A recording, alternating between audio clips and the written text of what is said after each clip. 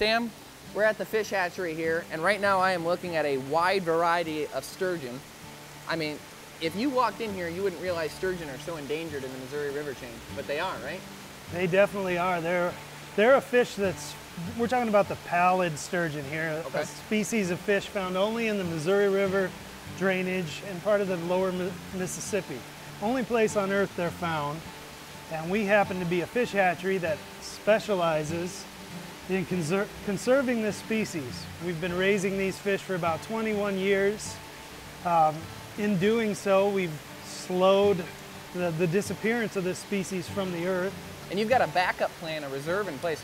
We're in front of this tank here, and there's a bunch of tanks here, and you're actually saving these. It reminds me of the way the seeds work, and I forgot what cold climate it is, but they store all the seeds, so if there should be some big fallout, we have the seeds in the backup plan, and that's basically what this is a backup plan for sturgeon, so that if all of them should go away, you've got these species here with a wide variety of genes inside them. Now, how did you do that? What's that process like?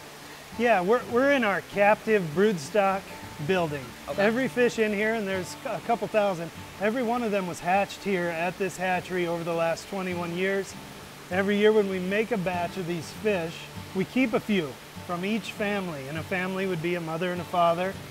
From each family we keep a few, and they spend their whole lives with us in this building. They're like the backup reserve plan. Exactly.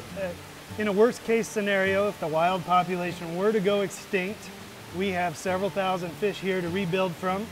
But more likely and more often, these fish are used for all sorts of research projects that help us learn about this species. Now, when you say keep a few, what happens to the other ones? The rest are stocked or released into the Missouri River. Okay. From Montana to St. Louis, fish from this hatchery are spread out over, the entire length of the river, and in hopes of restoring that population of this rare fish that just it's been on the earth forever, but in the last 50, 100 years, their numbers have just disappeared, mostly due to habitat issues. Okay. Now you've got, it seems like to me, a three-prong approach here for these sturgeon. You're breeding them to release them to get the numbers back up in the Missouri chain, but you're also saving some as a resource for backup, and then also the hatchery itself acts as a outreach or a learning program for a lot of people. Absolutely, we do all of that, and particularly my job as a biologist, I spend a lot of my time on the outreach side of that.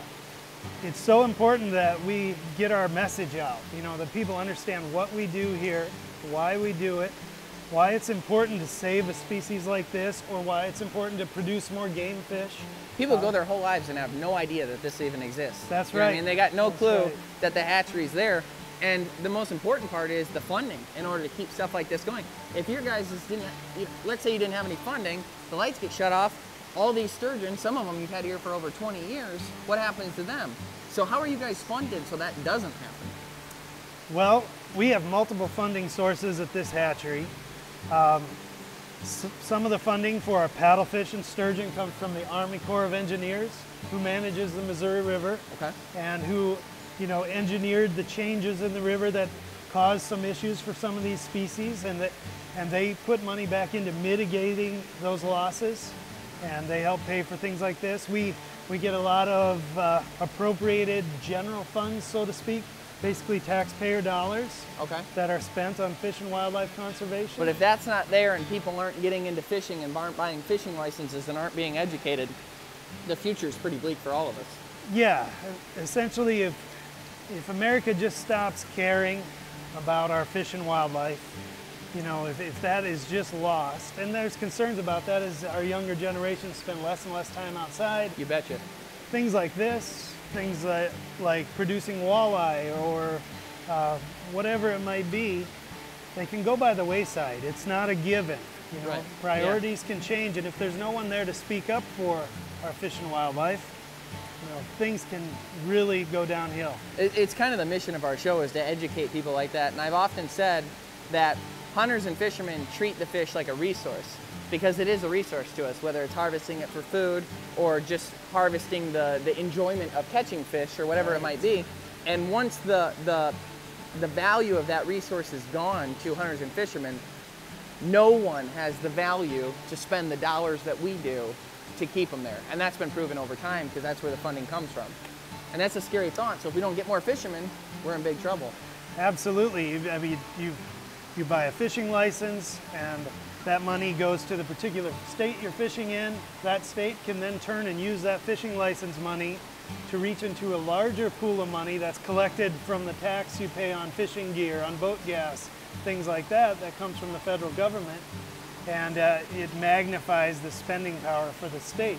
What's the biggest threat to this fish and paddlefish in the Missouri River chain? The biggest threat to pallid sturgeon, it all comes down to habitat. This is a very specialized fish. Some fish are generalists, like a bluegill or a bass. They can live anywhere. About anywhere, but these are the opposite. They evolved in a big river system.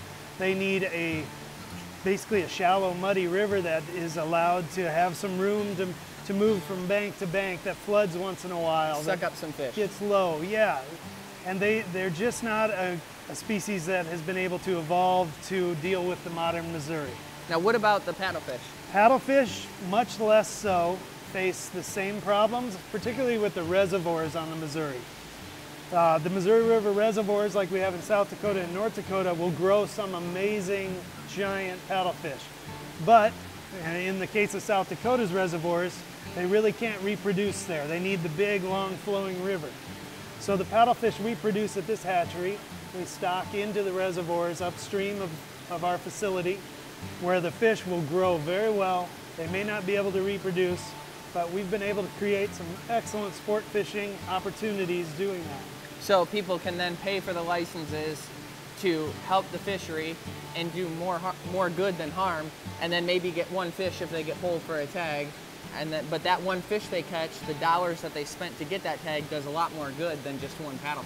That's right, and it goes to the larger picture of just keeping people engaged and giving the value to the fish itself. Yes. Now, as far as sport fishing goes, bass and other species and things like that, what's the biggest threat in the Missouri River for those guys? Well, the Missouri River is a walleye fishery. Okay. I mean, if you were to think about what the Dakotas portion of the Missouri is, it's all about walleye. Which is good eating. Yes, and walleye tend to come and go based on weather conditions in a lot of cases.